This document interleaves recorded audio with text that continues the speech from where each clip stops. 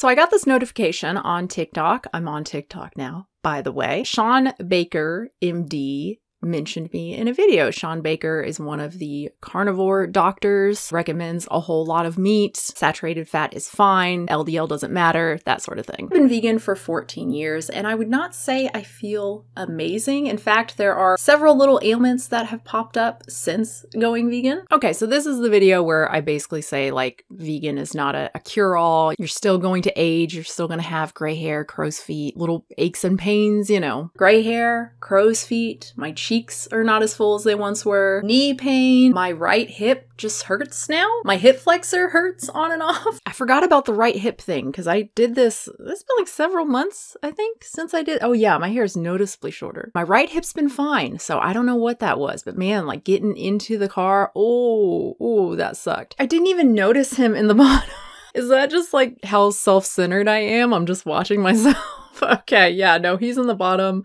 I think eating a bunch of meat or something. You can't really see it. Thank you. It's really disgusting. I would rather not see that. The description says, I wonder if she'd feel the same if she tried a carnivore diet. Oh my lord. Yes, I'm sure a carnivore diet would get rid of my crow's feet and my gray hair. Maybe a vegan diet did all of this, or maybe I was in my early 20s when I went vegan and I am now in my mid 30s with 3 young children. I feel and look older because I am older.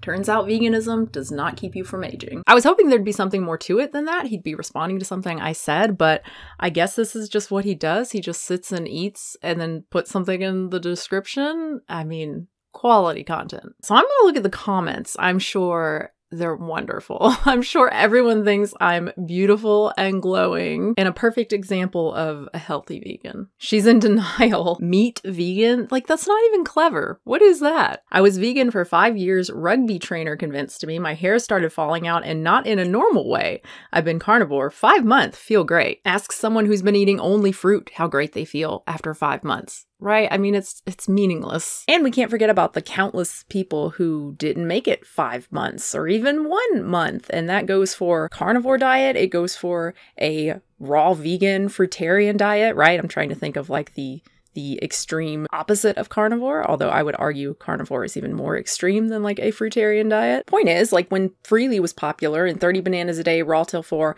how many people quit before a month, after a week, you know, went, oh no, this is terrible. I feel bad. This is way too hard. Same for carnivore. How many people try it for a few days and go, oh no, or do it for a bit, maybe even a few months and feel terrible? It's survivorship bias, right? When we look at people who are part of a group, successful people, and we assume that they represent the whole of the group or even just the average, that the average person who tries to eat a carnivore diet will be successful. That's obviously not true. What we're getting with Shawn Baker and who's the other popular doctor and the few others, they're anecdotes. Just like Freely is an anecdote for the fruitarian diet. And even worse, we can't necessarily trust them. I'm not saying that they're lying, but they certainly have an incentive to, right? All of these people are making money off of the carnivore diet, the raw till 4, high fruit, whatever diet. They're incentivized to say, hey, I'm healthy because of this diet I'm selling, and you can too. We want diets that will last long term, right? I mean, look, if you want to do some sort of fad diet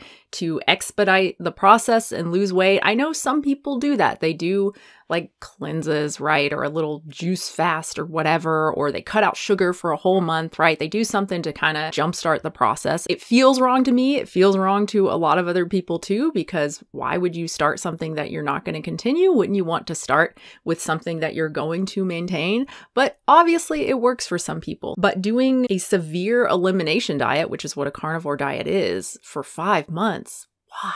Mid-30s should not feel that way, not even mid-40s. Try going carnivore for 90 days and report back. It'll change your life. Just to be clear, like I know I complain a lot because that's just kind of how I am. I'm a half-empty type of person, I guess. Half-empty, glass half-empty type of person. So that's how I am. But really, I feel really good most of the time. Like I don't have any pains right now. Okay, no, my ribs still hurt. I bruised them coughing from a cold about a month and a half ago. So they are still healing. But other than that, like my back's good. No right hip pain, no hip flexor pain. no knee pain. I think I look pretty good. I think I look like my age, maybe a little younger. I'm able to keep up with my kids. Or my 7-year-old says, hey, let's race and go really fast. Like, I can do it. You know, I don't know. It's pretty good. Try carnivore for 30 days and compare. What is this? Like, it really is just the opposite of raw vegan, right? It's the same kind of stuff. Eat 30 bananas a day for 30 days and compare. The body doesn't age that fast unless it's not getting what it needs. I'm in my 40s, have arthritis since a teen, and I'm in better shape. Again, raw vegan, you know, you're not eating the species appropriate diet. That's why you're aging. That's why you don't feel perfect all the time.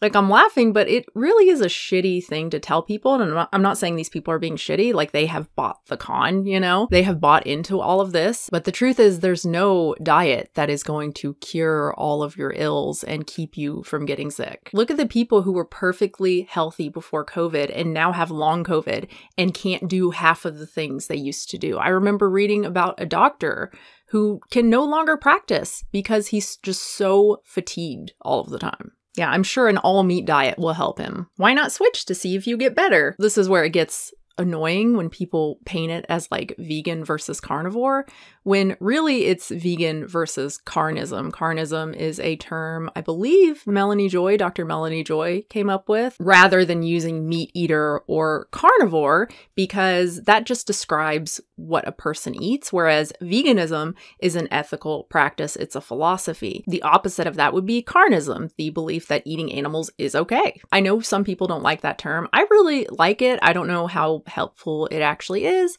I don't know, but when I see stuff like this, I really appreciate that there is a term like carnism, because veganism and carnivore, they're not opposites. Carnivore is just some elimination diet that people think is good for you long term, kind of. I mean, it seems like most of the carnivore doctors don't just promote meat and certain other animal products. They also eat some plant matter as well, and they seem to eat more of it the longer they are carnivore. Wonder why. I'm pretty sure it's Shawn Baker who said that like berries are okay. I just read a really great article from Jenny Messina. I think she went to a dinner or something for the holidays with family, and there was a member who's doing carnivore, and she just talked about how like ridiculous that is. In particular, the idea that eating even a little bit of plant matter is bad for you is just so stupid. The carnivore fad is a whole different thing. It's different because it's such nonsense and so offensive. It's not just that it causes more animal suffering and environmental harm than the average meat-containing diet, and it's not just that it's highly doubtful that such a diet can support health over the long term. It's the fact that it is ludicrous to believe that a few bites of walnuts or broccoli or raspberries will ruin your health, or that you can't have even one meal that doesn't include meat. Couldn't you say the same thing about people who refuse for health reasons to eat even one bite of animal food? And the answer is yes, I would indeed say that. Allergies aside, the idea that certain foods are so dangerous that they should never be consumed falls squarely within the realm of pseudoscience, not evidence-based nutrition. And we should be careful not to let vegan diets slip into the same world of pseudoscience that carnivore diets inhabit. And again, I'm laughing, but like, it's sucking a lot of people in, and it's so much worse than veganism doing that, right? There are people promoting veganism in a way that I really disagree with, right? Promoting it as this cure-all and roping people in, and that's bad, but at least people are probably eating a somewhat healthy diet, right? Even if they're eating mostly fruits and vegetables, it's certainly healthier than all or mostly meat. And also they're hurting fewer sentient beings, whereas with the carnivore diet, oh my God, it's just terrible for everyone. Point is, why not switch to see if you get better? Because I'm an ethical vegan, because I don't believe that's an ethical way to eat, an ethical way to live my life. Even if I thought it would get rid of my crow's feet and fill in my cheeks and get rid of my gray hair and my little aches and pains, you know, sometimes I have knee pain, whatever. Even if I thought it would get rid of that, even if I thought it would make me healthier, I would not eat a carnivore diet. I know I can be healthy, perfectly healthy, even slightly above average healthy, eating just a basic balanced vegan diet. Why? Why would I go to a diet that is 20 times more harmful for animals and the planet, even if it were better for me? To me, that is just incredibly selfish, and I don't want to live my life that way. And luckily, it's not better. It's worse for us as well. Like, it's a terrible diet. I'm really sad that so many people are being roped into it. I don't think it's going to last forever. We see diet fads come and go. This is going to be one of those that goes as well. And look, most people don't follow this. Just to be clear, I know it seems like everyone's doing carnivore. Most people are not following a carnivore diet. Most people know that's insane. Exactly why most of us are carnivore, because you shouldn't be an old lady in your 30s. What? kids. Her poor kids, she's probably raising them vegan too. I am. And they're very healthy. My doctor is very happy. My non-vegan doctor is very happy with their health, their development, all three of them. Did you not have surgery recently? You're certainly aging too. We all grow old, all get ill sometime. So I guess Shawn Baker had surgery recently. Vegans always look like they have some terminal illness. Okay, this is what I was waiting for. I was actually pretty surprised. There wasn't much about my looks, anything about my looks in these comments so far. So like, well done, guys. I thought that was going to be the first thing I see. Like, oh, she's so pale. I'm so pale. I mean, what do you even say to that? People just believe what they want to believe. They see what they want to see. And they've probably never actually seen terminal illness. She looks closer to 50. Say what you will about my looks, but I do not look 50.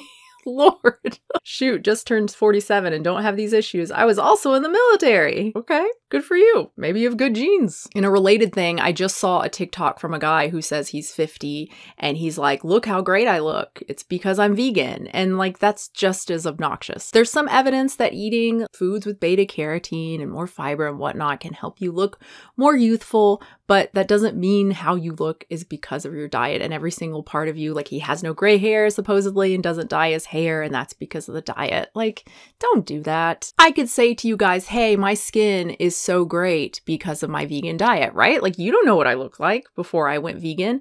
In truth, my skin has always been pretty nice. Actually, we were in the mall the other day and the people in the middle little booth things trying to hand you shit, and this guy was trying to give me something, and I was like, no, thank you. And he was like, oh, what's your secret? Your skin. And I was like, oh, genes. Actually, I think I said, I'm just lucky. Yeah, I could promote veganism that way. Hey, look what it does for my skin, but it's just my genes. No matter what I eat, I very rarely get pimples. Okay, so he does a lot of these where he's just eating steak and watching other people's videos. Like, whatever, who cares? And it's TikTok anyway. Like, I don't think it's bad, but I don't know, I'd feel pretty lazy doing that. And also, it's just sad looking. He just has a cutting board and a huge piece of steak, and that's what he's eating. This is making me want to go fruitarian again. Anyway, thank you for watching, everybody. Please like and subscribe, hit the bell. Thank you so much to my members and patrons at patreon.com/unnaturalvegan.